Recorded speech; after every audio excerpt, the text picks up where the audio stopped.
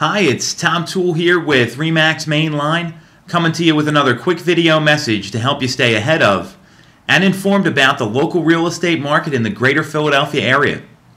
Today, September 24th, 2014. We just got the August 2014 numbers and wanted to share them with you and show you what's happened so far this year and really where the market's going heading into the fourth quarter. Let's get to it. Year to date, the number of homes that have sold have declined between 3.9 to 5.7% in Chester, Delaware, Montgomery counties, as well as Philadelphia. The average sale price, most areas we've seen an increase between 2 to 4.4%. However, inventory started to creep up. This time last year, we were at a 6-month supply of homes available, meaning that if no new properties came on the market, that's how long it would take for everything to sell. Now we're at a 6.5-month supply. So you're starting to see the inventory creep up, which has created more options for buyers, and that's actually caused prices in some areas to decline approximately 1.8% from where they were last year.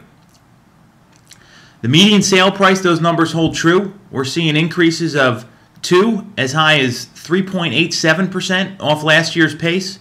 But again, in some highly saturated areas with lots of options available for buyers, we're seeing declines as high as 5% off last year's figures. Lastly, when sellers' homes are priced correctly, they are getting between 91.02 to 95.2% of their asking price. So what does all this mean? Well, for sellers, I see a key number here that's probably more important than the sales or the pricing figures, and that's what percentage of your asking price that you're receiving.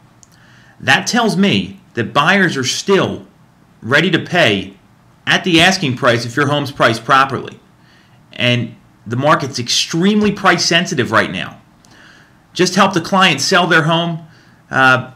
We just closed on it this week.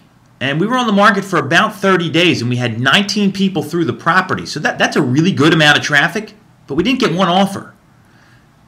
We opted to adjust the price to $485. 3 days later, we had a full price offer closing in 60 days. You think you get the offer at $485 when you're priced at $500, but the market is so price sensitive right now that buyers are less inclined to negotiate with the seller as they are to pay full price for a home that looks like it's at a very fair, very reasonable value that shows well and is in a great location. So pricing sensitivity is higher than we've seen in the past. Buyers, what does this mean for you? Well, now that inventory is increasing a little bit, it gives you a little more time to act. The market was moving very fast last year. If you bought a home in 2013, you probably experienced going into a property the first day it was on the market and it had 2, 3, 4 offers in already. We're still seeing multiple offers right now, but it's not as frequent as the 2013 market.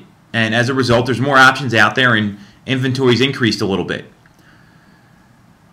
The good news is that rates are still very low for buyers. A 30-year fixed mortgage is coming in at 4.125%. So that's a historically low number. Prices are still going up. So that tells me you probably want to act sooner than later if you see something of interest, because rates are going to go up at some point. And if prices continue to increase, it's going to cost you a little more down the line than it would today. Certainly there's a lot of information here. Hopefully these statistics and these real market experiences can help you. But if you have questions about your home in particular, you're curious about what's happening in the market, you know anyone who's moving or anyone I can help, you know where to reach me.